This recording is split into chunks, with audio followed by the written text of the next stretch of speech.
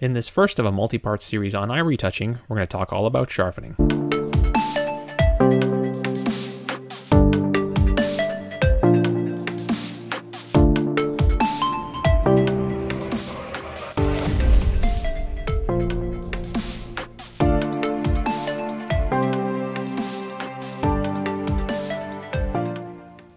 Hi there, Michael Volshinovich here from Vibrant Shot. You can find me on Facebook at facebook.com/vibrantshot and also at vibrantshot.com.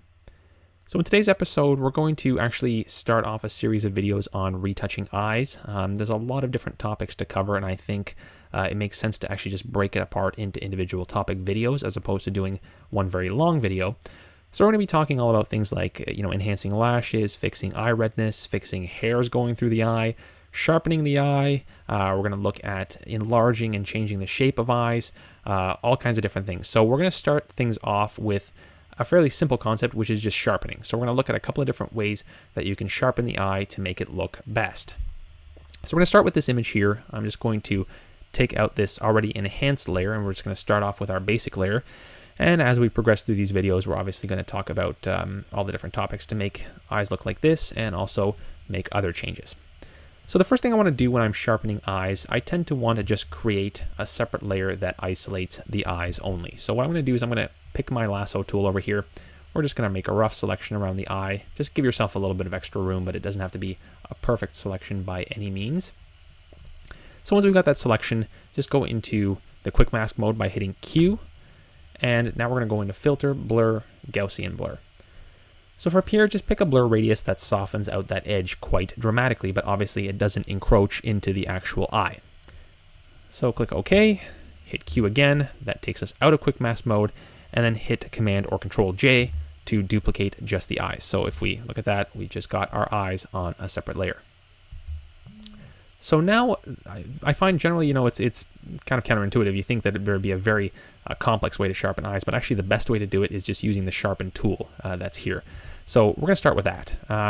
Before I do that, I'm going to create two more duplicates of this layer so I can show you some other techniques as well. So I'm going to hit Command J twice, and that's just going to create two duplicates for us. Let's just disable those for now, go back into our layer, and generally I work on around 200% when I'm working on eyes. When you're doing the sharpening, 200% is good, but then make sure you back out to 100% just to make sure that it's looking good there, because at 200% it will start to look a little bit grainy, but as long as it's okay at 100%, you're fine. So with the Sharpen tool selected, make sure your strength is in and around 15 to 20%, and definitely ensure that Protect Detail is checked, because if it's not, the results will be terrible. So with that checked off, all we're going to do is pick a brush size that's, big enough to actually just fill in the area we want to sharpen, but not too big that we lose control. So just something like this is good generally, within the visible part of the iris. So we're going to just go over that maybe 2 or 3 times and just kind of check how we're progressing. So as you can see, just doing that has sharpened it quite a bit. And then just kind of dab on the areas where you want some additional sharpening. Again, we're going to do that for the other eye, just going back and forth couple of times and just checking how much of a difference that made. And as you can see, it's quite different already with very little effort. So let's just back it off to 100% and make sure that things are looking good. And they are. You want to just make sure that you don't get any artifacting in it and it just doesn't look too crunchy. So generally don't overdo it. The good thing is that because we've isolated the eyes as a separate layer, we can always back off that opacity. So if we went in here and let's just make it look really crazy here, something like that, which some people do, and I don't think that looks terribly natural. So let's say we found that that's just way too much. We can also just back off our layer here and adjust it until we're happy with it. So I'm just going to go back here. I don't want to have that in there. And so that's essentially the most basic sharpening that you can do. And as you can see, that took almost no time at all.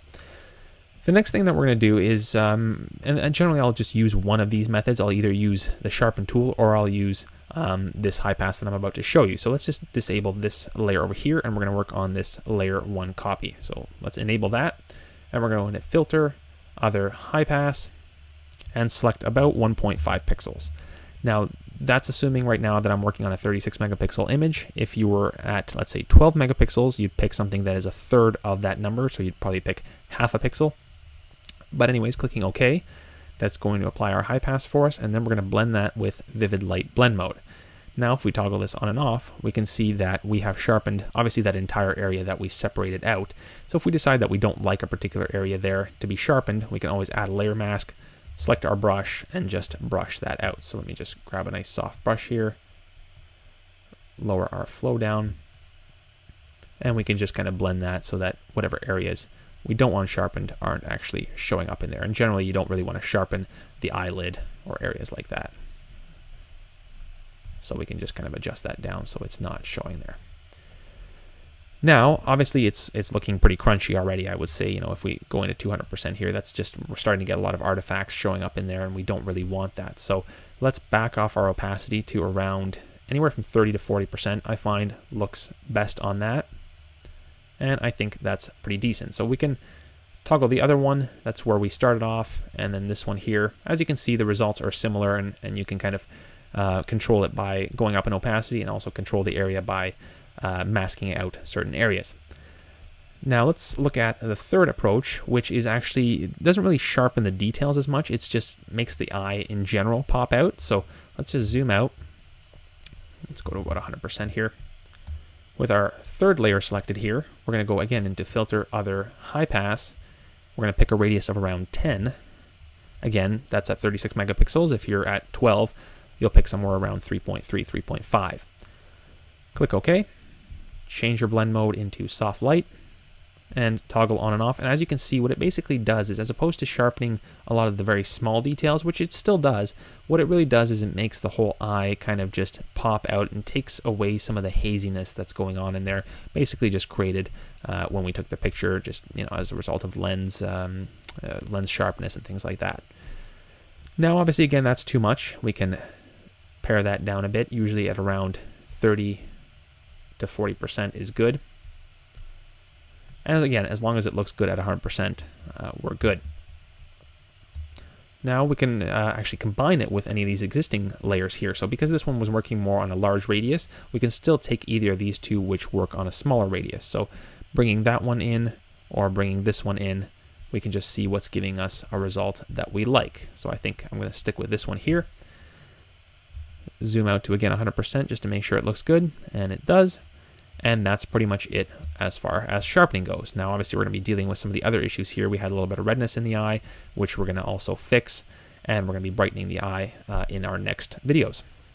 So in part 2, we're going to be dealing with common problems like hair going through the eyes, as well as eliminating redness within the eye. So just click on the link that's popping up in the bottom corner here for that video. And also make sure you subscribe to our YouTube channel to get more video updates. And also follow us on Facebook at facebook.com/vibrantshot. Bye for now.